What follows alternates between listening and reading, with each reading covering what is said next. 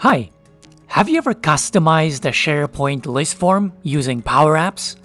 Have you ever tried migrating a list along with a custom form to a different site or tenant? Perhaps you already know that this task isn't supported out of the box. But you know what? You can use Flow and Power Apps Migrator to move them between sites. Watch. First, navigate to the following URL. Then, download the latest release and unzip it on a disk.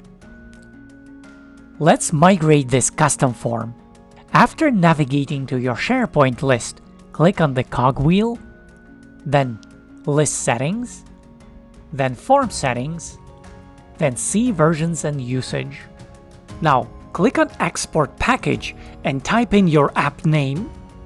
Select Create as New under Import Setup and click Export. Place the exported packages in the source directory, run Migrate Packages batch script, and this will launch the Flow and Power Apps Migrator.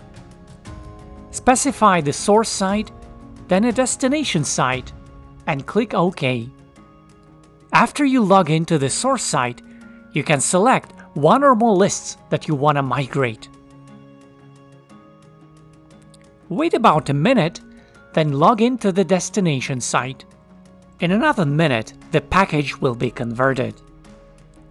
The next step is to import the converted package. Navigate to the Power Apps Maker portal.